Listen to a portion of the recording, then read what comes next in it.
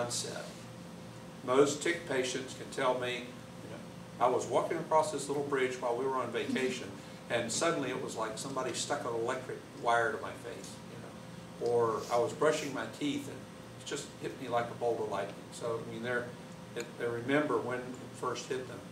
It lasts less than a minute. Now, when it first starts, it lasts less than a minute. It can mature, and especially on some of the medications, it can change its character. So because you don't have these brief lancinating bouts of pain later in the course of the disease doesn't mean you don't have trigeminal neuralgia, but when it starts out, this is the way it is, or it's not trigeminal neuralgia.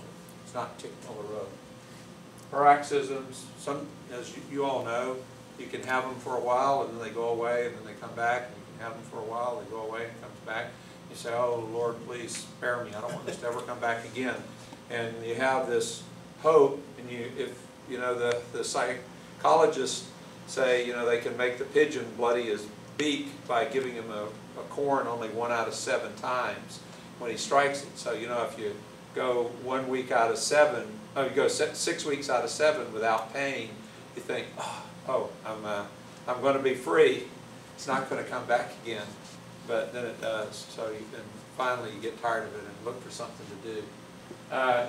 It's always confined to the trigeminal nerve, or else it's not trigeminal neuralgia. The trigeminal nerve, I did some studies with Dave Lunsford years ago when I was a resident in Pittsburgh, and we did a lot of glycerol rhizotomies. That was a new thing at the time. And so we numbed the nerve up, and we would check people's heads to see how far back the trigeminal nerve actually went. And we found that in many cases the trigeminal nerve actually went all the way back to the back of the head. So that people with lancinating hemicranial pain actually had trigeminal neuralgia, even though the classic is face in the 3 divisions. The first division could go all the way back on the side of the head. So that in some patients, of course the usual triggers, it always somewhat responds to the neuroleptics. If it doesn't respond to the neuroleptics, then you may not tolerate the neuroleptics, but if it doesn't get better, not maybe go away, but doesn't get better to the usual Tegretol, Dilantin, the Neurontin, and so forth, then it's certainly not typical trigeminal neuralgia. They almost always gets better with that. And the neurology books say normal neurologic exam, but that's not entirely true. Some people, if on detailed examination of the face, I can usually find either a slight change in the corneal reflex on the affected side, or I can find some areas of numbness, and that corresponds to abnormalities in the trigeminal nerve itself. And then it almost never awakens patients from a sound sleep.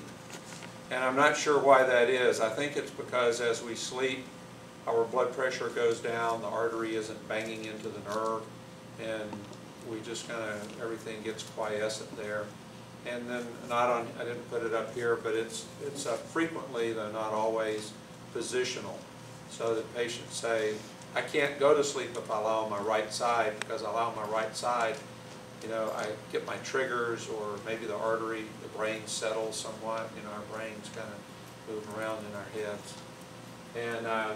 And the most important part, since this is a clinical syndrome, you've got a workup that's negative for all other etiologies, all those other things, the vascular, AVMs, tumors. In the days before MRI, that was a very important distinction, because there was about 5% of people had tumors, AVMs, or something else going on inside their head. But now MRIs are good enough that that sort of stuff gets picked up. So if you've had a high quality MRI with and without contrast, high quality 1.5 Tesla